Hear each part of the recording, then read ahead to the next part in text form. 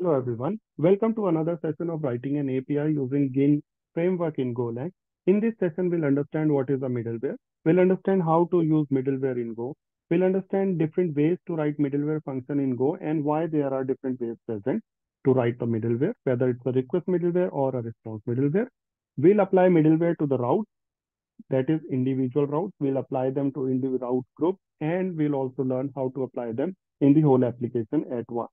Now, before we start on the middleware, let me tell you what a middleware in the request pipeline is. So in a request pipeline, a middleware are functions that have access to request object as well as the response object and the next function in the application in the request response cycle. Now, let me explain you via diagram of what I meant by that is, if you can see in my screen, so this is a normal application flow or a request is handled in an application that do not have a middleware present. Now the request come to a server port, server handles it to the connection handler, and finally the connection handler handles or pass it on to the app code where there is an app main entry point. From that main entry point, the code logic is executed, and finally the response is served back to the server. Now what will happen in case of middleware? Let's look into this in this screen. Now what happens is when the request comes to any port in the server, server provided serves it to the connection handler. Connection handler pass it to the app code. App code. Now when I say app code, that means the program or our program main entry point. Now that main entry point, in case a request middleware is present, it will pass that information or it will pass that request to the request middleware where the logic will be executed. Once that logic is executed successfully, then it will pass it to the code logic. Once the code logic is executed successfully, now that control flow will be passed to the response middleware where anything related to the response will be amended. Say, for example, we have to add header, remove header, or verify anything, we can do that. And finally, the response will be served from a different port in the server. Now let me explain you every bit of information that I have given programmatically here. So before we start, so let me bring back the previous program that I have explained to you here. Now in this program, what I have done is I have initiated again using gin.new. So there is no middleware attached since we are using the gin. Now I have created three routes: get data 1, and get data 2. Now on calling this route, what is happening is if they are returning the response, it says, hi, I am get data method. Hi, I am get data 1 method. Hi, I am get data 2 method. So these are the three methods. And my GIN server is running on port 8080 because this is the default port that it runs if we do not provide the port. Let me write a request middleware code for you. In this code, I will write an authentication middleware that will authenticate the header called token and a value of auth in it. And it will return or it will say no token present if no token is passed in the header, else it will serve the request properly. Now to do that, let me create a package first.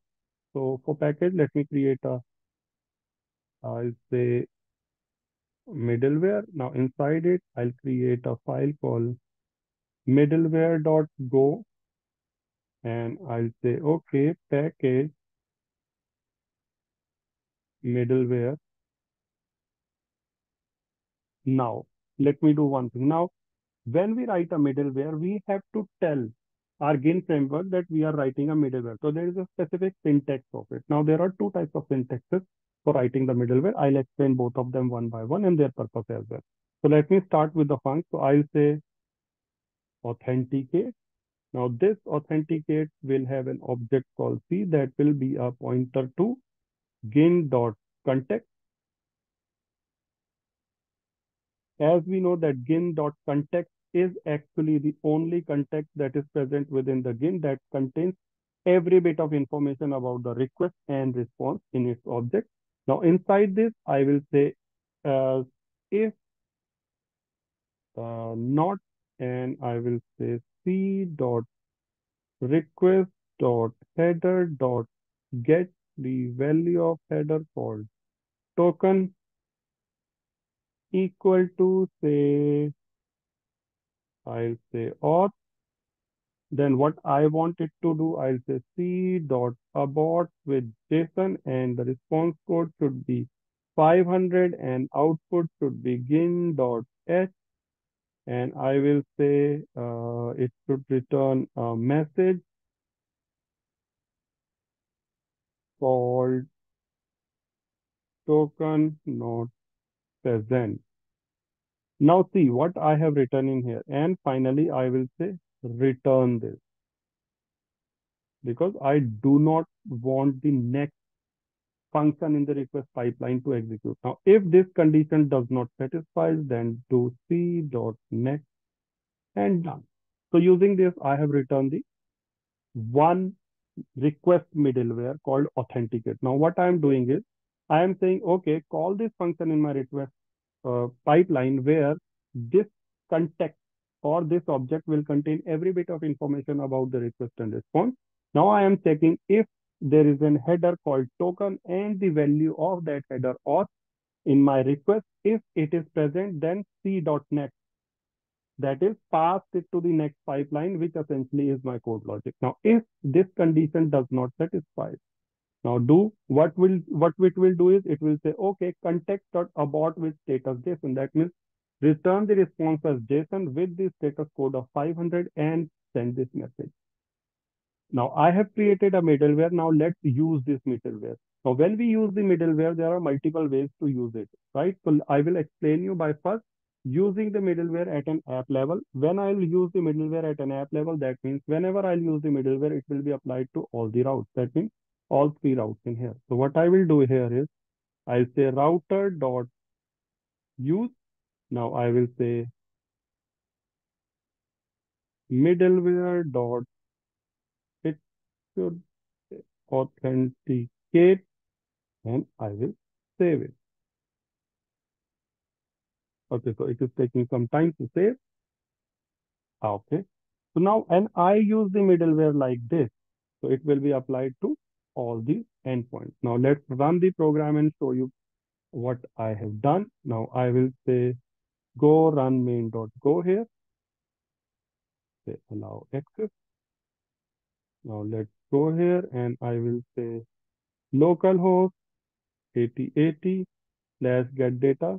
Currently, I'm not passing any token here. You see, it says token not present. Let me show you in the here. Now, you see here, I am saying, I'm not passing any token because it is not selected. You say token not present. The status code is 500 internal server error. You see. Now, as soon as I include the token and a value of auth, it will start giving me the output. You see, output is 200 and it is saying, hi, I am get data method. Now, let's do it the same for get data one. Now let me see, you see, it says token not present because it is applied to all the methods or all the routes. Let's do it for get data 2 as well. It says token not present. Now if I will say token and the value of token is auth, it will start giving me proper response with the status code of 200. Now let me come back to the code. Now, what if I have to use this middleware very specific to the route? Now here, now I want my middleware to be applied to get data only.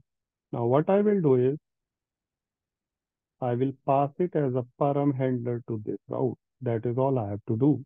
Now this specific middleware will be applied to get data only, not to get data one and get data two. Let me show you here. I'll do go run main.go. Let me run it. Let me go back to the Postman and let's see. I'll remove the token from here. It says token not present. Status 500. I'll add the token. Now it says I'm in get data method. Status code 200. Now let's check about get data 1. I have removed the token, not using token. Middleware is not applied. It should give 200. See, it is giving 200. Now if I'll say get data 2, token is not there. Middleware is not applied, so it should run properly. You see, status code 200 and I'm in get data map. Now, what if I have a group of routes in my application and I want to apply middleware into group? So let's create a group as well. So say for example, my application has a group called admin and in that admin, I am saying router.group and admin. Inside that group, I'm saying these two are part of the group Let me remove it from here. Yes. So, okay. So here, this should be admin because these are the part of the admin group. Okay. Now, what if I want to apply this middleware to whatever is in the admin group? If I have to apply the middleware in one go, so I will pass the middleware function like this.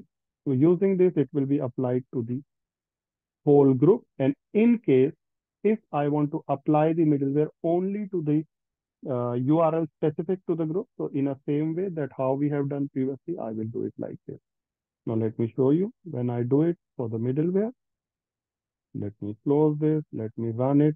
Now with the using middleware, there is a specific thing that I want to highlight here because it's part of the admin group and admin URL starts from admin.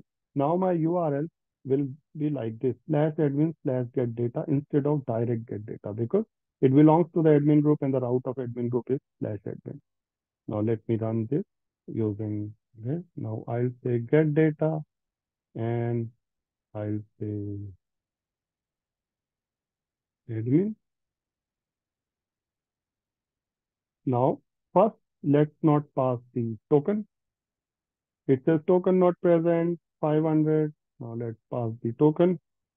It says get data method. Now, for the other, so this middleware is applied only to the admin group, not to the get data to group. It should run no token present. It should run with 200 status response.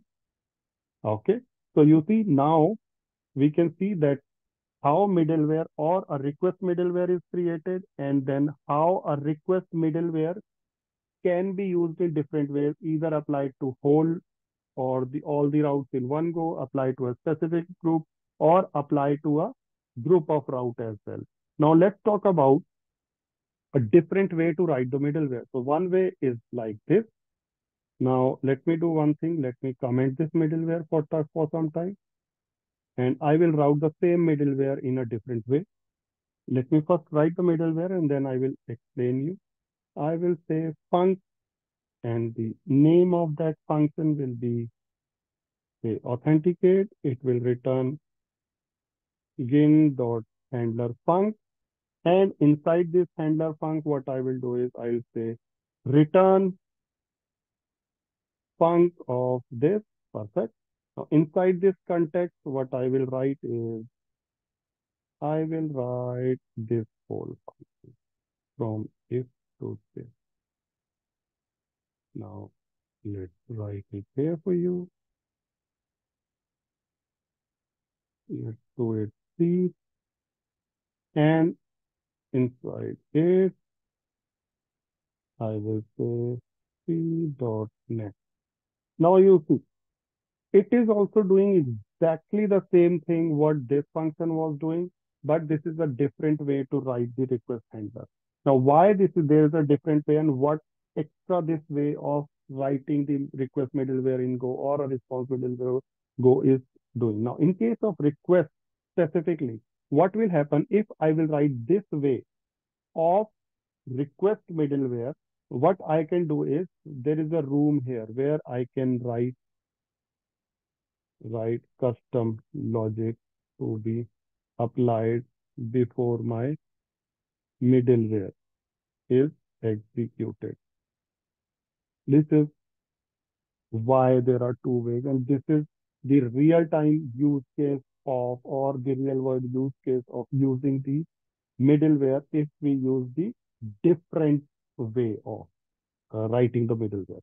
So one way, a custom way may be maybe when our middleware execute, we have to call an authentication API to bring the token information, and then using this or that authentication API, we have to use okay. In our request pipeline has provided me a token value. I'll call the authentication API, bring the token value from that, then I'll match the token value, and based on that, I will decide whether I have to process the request or not. So this is one another way of writing the request middleware. So let me remove it and uncomment the previous way of middleware. Now let's do one thing. Now let's write a middleware that will be executed on after the request, after the code logic has been executed and before serving the response. Let's add a response header to it. Now what I will do is I will write one more, say func add header. Now this will have a context of C and it will begin dot context. Now what this will have is it will add a header information. Now how to write is I'll say C dot writer dot header dot add, not add, but set. I will set the header and the header name is say key and the value is value. Now, after that, what I will do, C dot next and done.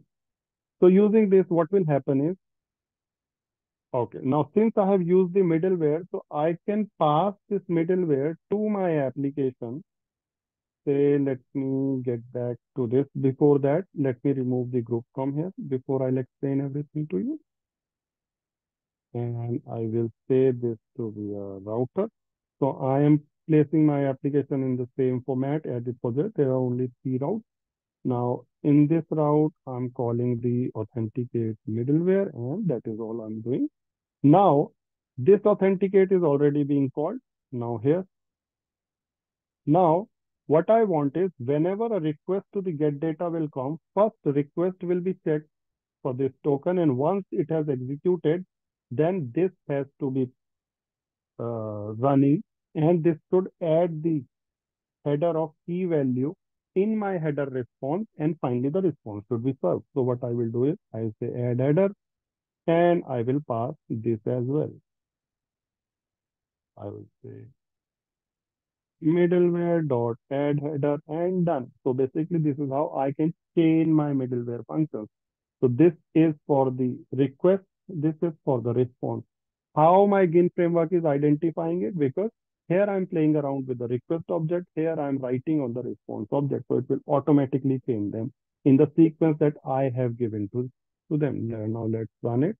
So what I will do here is go run main.go. So it has started running on port 8080. Now let's see. Let's go to get data. Let's remove admin. It's not an admin. I'll pass the token. Now first remove the token. It should give 500 and token not present. Let's add the token. It will give 200. I am get data method and also it will add a header with a key of key and value of value. There'll be an header. You see, there's an header present with key and value.